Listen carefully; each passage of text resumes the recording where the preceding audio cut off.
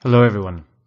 In this geography skills based video, we're going to be looking at how to calculate bearings. This is a map skill and it's extremely useful on any examination where you have a practical element, for example the GCSE CIE paper and some of the A-level papers as well.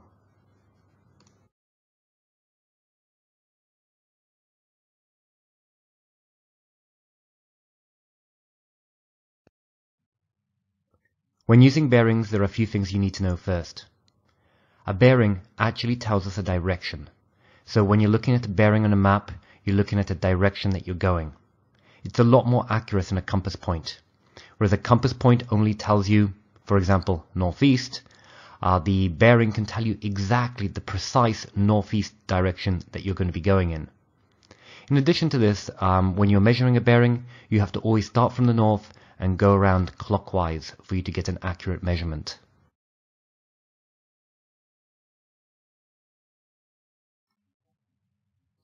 Over here you can see approximately what these bearings mean, especially compared to the matching compass points. For example, a northeast is approximately 45 degrees, east 90 degrees, south 180, west 270, and north is actually 0 degrees. And if you were to fill in all the gaps, you can go down to a very, very precise direction.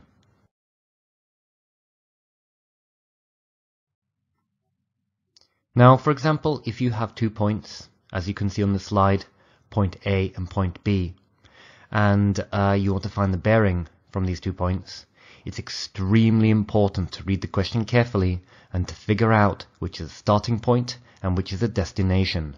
For example, the bearing of A to B would be completely different from the bearing of B to A.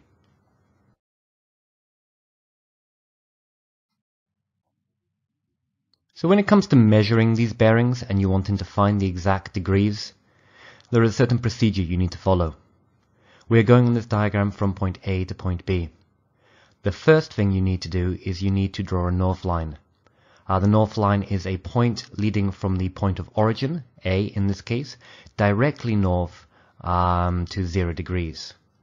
After we've drawn the north line, you then need to connect the 2 points, the A and the B, and draw a line connecting them.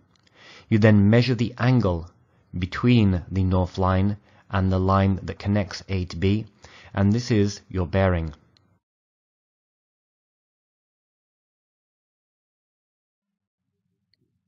It is important to be very precise when calculating these bearings. So what you need to do is, when you've done all the points that I mentioned on the previous slide, you take your protractor, you make sure that the center of the protractor is exactly on the point where the north line intersects the line connecting the A and B point. You make sure the 0, the beginning point of your protractor, is on the north line, and then you measure the angle round. And you can see over here that the angle is just a little bit shy of 135 degrees. That gives us a bearing of approximately southeast, or more precisely 135 degrees.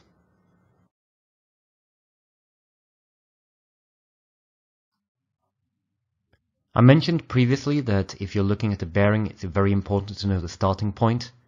While these are exactly the same lines, the A and B, but this time if I say I want you to find the bearing from B to A, notice we do it a little bit differently, and the result is definitely not going to be 135 degrees.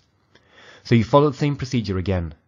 You draw a north line from the starting point, this case being B, and then you connect the B to the A, and you want to measure clockwise going round the angle from the north line all the way to the line that connects the 2 points.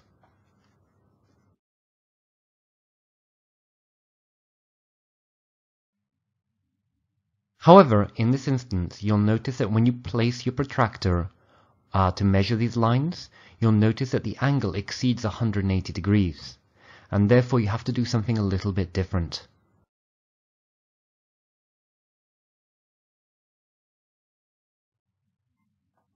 In this instance, you're left with 2 different options.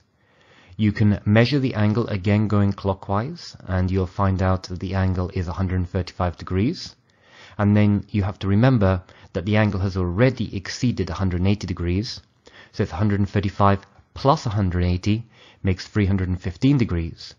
Or alternatively, if you're very confident, you can work this out faster. And what you do is you measure any angle that exceeds 180 degrees. You measure it counterclockwise. But if you measure it counterclockwise, you're not adding to the 180 degrees. You minus it away from the total angle of the circle, 360 degrees, which will give you exactly the same result. So we can see here, if we measure counterclockwise, we will measure 45 degrees, and therefore if we take away 45 degrees from 360, we're left with 315 degrees again. Whichever way you prefer to do it will find the same result. You just have to remember, be precise, find your starting point and then your point of destination, draw your north line, connect the lines together, and then work out what the angle is using a protractor. This calculating bearings is actually quite an easy skill. It tends to trip a lot of people up, but once you actually master it and you figure out the different stages, it's very easy points for you to get in your examination. I hope you've enjoyed this video, and if you found it useful, please like the video, and if you'd like to see more content, subscribe for future geography videos. Thank you very much for watching, and I hope you have a really great day.